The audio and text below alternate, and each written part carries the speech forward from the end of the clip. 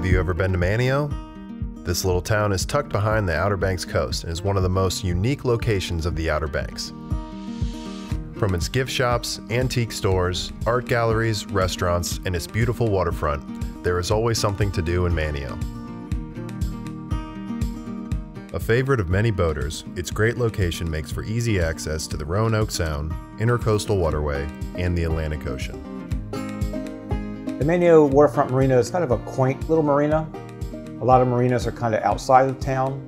The Manteo Marina is right in the heart of downtown, so when a boater comes into town, they can get off their boat and go right to shops.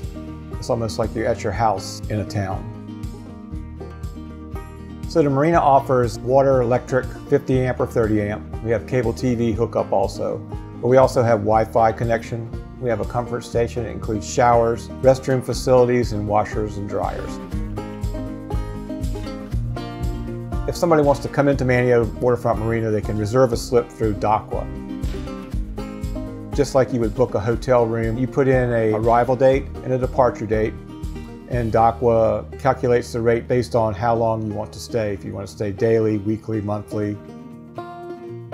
Dockwa does make it easier for the boaters. Once you are on Dockwa, you can travel up and down the East Coast, anywhere in the United States basically. If the customer is already in Dockwa, it's a real simple transaction, so it does make it easier. Manteo's had a reputation for years as a favorite out-of-the-way spot for boaters to come visit. It's a quaint little marina right in the heart of downtown Manteo. So when you're here, you have a nice, comfortable hometown kind of feeling. Visit a restaurant, stroll the boardwalks. It's just a great place to be.